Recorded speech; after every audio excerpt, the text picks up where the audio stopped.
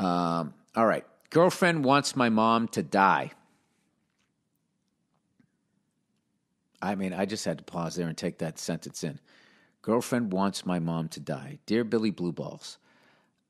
So I've been seeing this lady for almost 6 months now. Well, I'll tell you this right now. Reading that title, if you see her for 7 months, you're the worst son ever. We really fit well together and have grown really close. But one thing is she's got a huge problem with my ma. She thinks my mom is the most evil, selfish person in the world. Wait, and you already know that 6 months in? You got to pull the ripcord, buddy.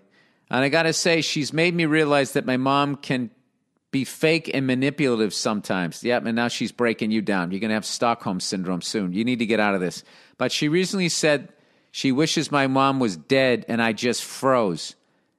I don't wish that at all. I know she has her problems, but like, holy tits, that was over the line, especially since she knows that I really only had my mom when my dad left us when I was a kid. Yeah, you got to dump. This woman's a piece of shit, and everything she's accusing your mother of, dude, she's doing to you. She's manipulative, and now she's fucking with your brain, and you know what?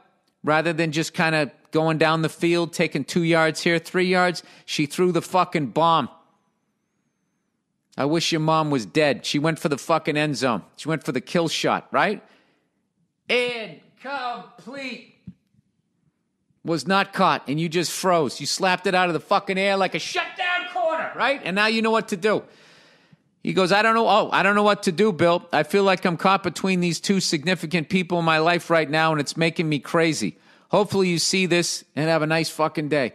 Yeah, buddy. I mean, you're 6 months in to this relationship, and she just said she wishes your mother was dead. Okay? She's a fucking psycho. She's a fucking piece of shit. The woman you're dating is a fucking piece of shit. No one should ever say that. 20 years into a marriage with the worst mother-in-law ever. I get it. But even then, you gotta say, I can't say this. This is this person's mom. The fact that she said that, dude, you know, judgment for the defendant.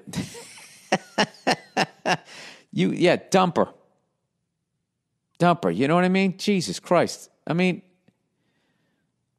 what in the fuck could she possibly be doing that would warrant that statement? And this is, you're 6 months in. She's supposed to still be pretending that she's a cool person. You're supposed to still be pretending that every time for the rest of your life you're going to pull the chair out when she goes to sit down. You know, she's just starting to show you who she is, and she said, I wish your mom was dead. Just thank you, lucky stars, that you didn't fucking marry this chick, you didn't have kids with her and all of this shit, because, you know, what do you think's going to happen? Eventually, if she's not fucking happy in a relationship with you, and you guys are married, you got kids, and your lives are all entangled, and all of a sudden she starts wishing you were dead. Huh? And then out of nowhere, she wants to cook for you every night, and everything has an almond aftertaste. Yeah, get rid of her. That is completely unacceptable statement, and you're a child of divorce, so you probably don't have the boundaries that you need to have. And that is a boundary that was crossed, and she cannot cross back over. That is some Benedict Arnold shit, and she needs to walk the plank. Good day, sir. It's